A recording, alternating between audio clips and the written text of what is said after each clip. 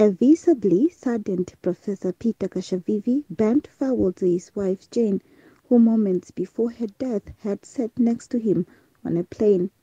Those who knew the late Jane Katjavivi described her as a politically-driven person, kind, loving and caring, and a person who pushes others to do better. President Hage Geingob and the First Lady, along with family, recalled the publisher, editor and writer, among others, the memoir Undisciplined Heart.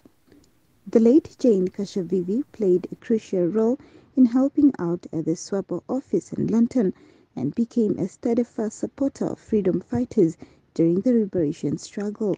The Dean of Catholic Church, Nikki Ball, says the late Jane Katjavivi lived and died for the Lord. And secure for the body of your servant Rosemary Jane, for the sake of him who died and was raised and is alive forevermore. Amen.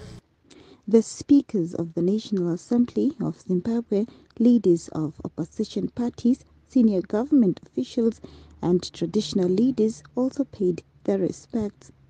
Luciani Findaka, NBC News, Windhoek.